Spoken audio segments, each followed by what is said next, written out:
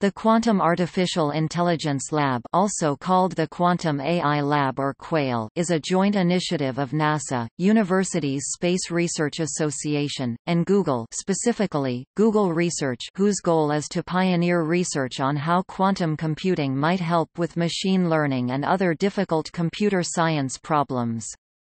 The lab is hosted at NASA's Ames Research Center.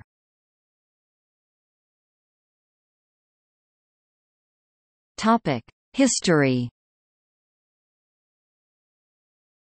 The Quantum AI Lab was announced by Google Research in a blog post on May 16, 2013. At the time of launch, the lab was using the most advanced commercially available quantum computer, D-Wave 2 from D-Wave Systems. On May 20, 2013, it was announced that people could apply to use time on the D-Wave 2 at the lab. On October 10, 2013, Google released a short film describing the current state of the Quantum AI Lab. On October 18, 2013, Google announced that it had incorporated quantum physics into Minecraft. In January 2014, Google reported results comparing the performance of the D-Wave 2 in the lab with that of classical computers.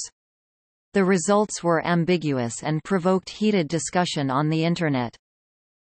On 2 September 2014, it was announced that the Quantum AI Lab, in partnership with UC Santa Barbara, would be launching an initiative to create quantum information processors based on superconducting electronics.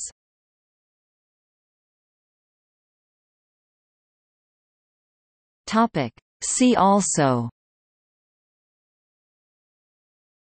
Artificial intelligence, Glossary of artificial intelligence, Google Brain, Google X.